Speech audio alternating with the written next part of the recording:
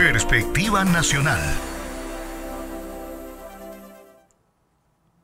El presidente de la República, José Raúl Mulino, dio a conocer una noticia que beneficia a todo panameño que busca medicinas para sus dolencias en el exterior ante la rampante y descarada venta de medicamentos con precios astronómicos en el país.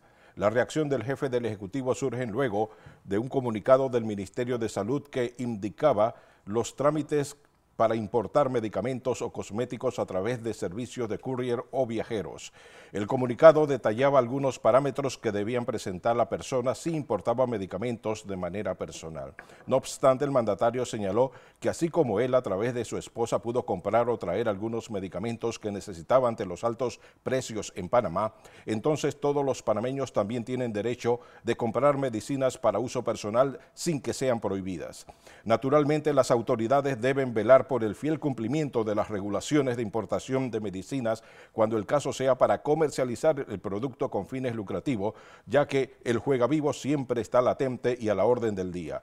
El poder comprar medicinas en otros países para uso personal sin que se tenga que hacer trámites o impedir su introducción es un primer paso para darle oportunidad al panameño de adquirir medicamentos a bajos costos, ya que en nuestro propio país es inalcanzable por los elevados precios en las farmacias particulares.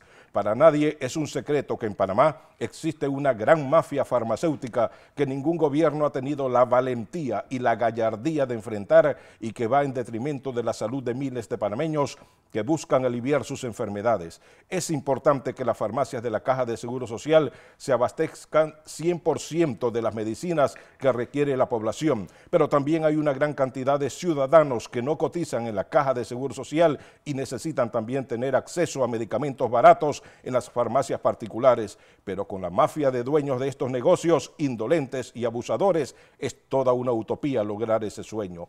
En este país hay una gran realidad. La mayoría de los panameños estamos secuestrados por políticos, empresarios, dirigentes sindicales, líderes religiosos, profesionales como abogados, médicos, medios de comunicación con su manipulación, redes sociales tóxicas, educadores, comerciantes, banqueros y todo tipo de especuladores. Como dijo Jesús, ¿quién está libre de pecados para lanzar la primera piedra?